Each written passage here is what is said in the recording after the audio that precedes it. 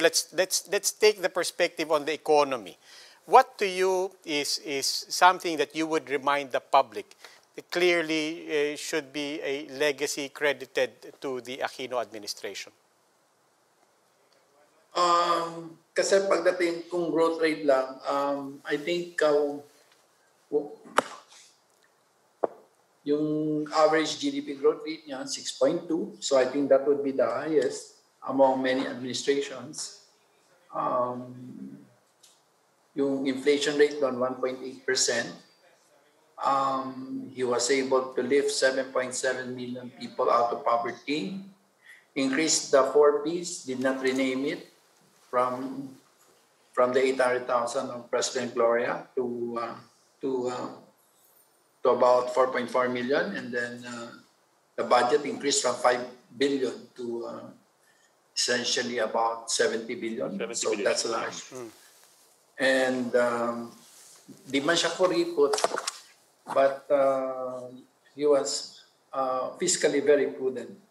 2 years, 2014, 2015, 1 year before election, his deficit was only virtually balanced budget.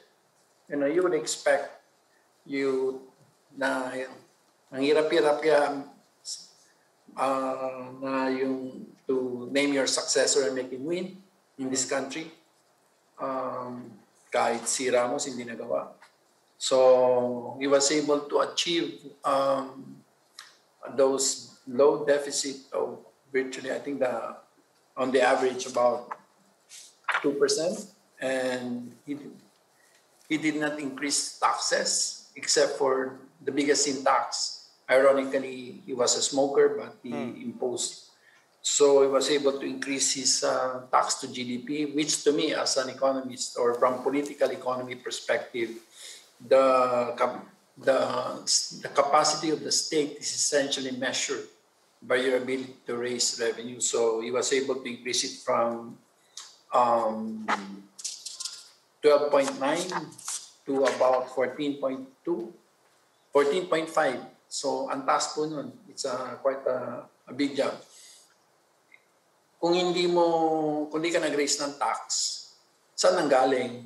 Nanggaling yun sa collection, BIR custom. So basically, ang bottom line, we were able to reduce the tax gap by about 452 billion, arising from smuggling as well as from tax evasion. So he was able to collect taxes without increase the tax to GDP, without raising taxes, but essentially improving tax collection efficiency. So saan niya dinala? Yun nga, unang-una, 4 Ps will always be remembered for him, about him. The second one is also governance related, which is the bottoms-up budgeting. That there's congressional control of the usual political patronage, but he was able to basically provide more resources for communities themselves who know their needs and implement their own projects. So he was able, from other indicators, so Economic Freedom Index, when he became president, we were ranked about 115. When he left, we were 70. Our global competitiveness virtually increased from being number 85 to number 47. That's quite a lot.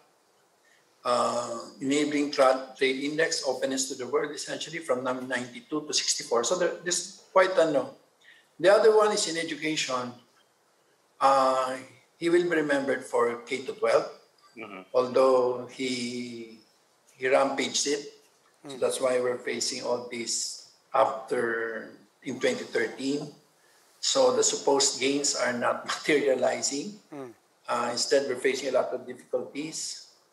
He built 90,000 classrooms, and I think he hired 170,000 teachers. So pag nakita mo, raise taxes without raising taxes, raise revenues without raising taxes, governance, and then with the revenues, he put it essentially in the social expenditure while keeping the deficit deficit.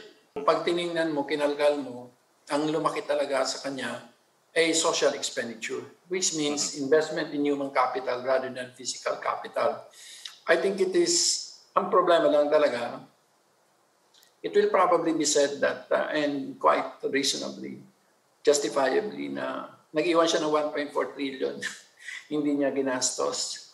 So, kung nasabayan sana niya yung competitiveness natin, kasi number one sa pinaka wide investors, aside from, of course, predictability of policy, is essentially crumbling infrastructure. Yeah, infrastructure. So, pag yan sa national government level, pag sinama mo pa yung consolidated public sector fiscal, actually positive siya all throughout his 6 years because he created the GCG to essentially restrain or control the GOCCs.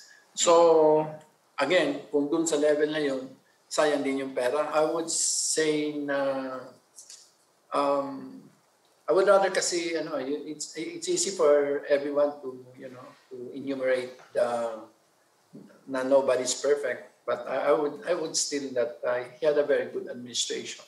The only thing that I will probably as an economist would sinayang niya yung pagkakataon na may tiwala sa gobyerno yung tao, tapos hindi niya ginamit para i-ramp up yung infrastructure. Yung spending. Kasi may pera, inuna niya talaga yung yung mga social expenditures.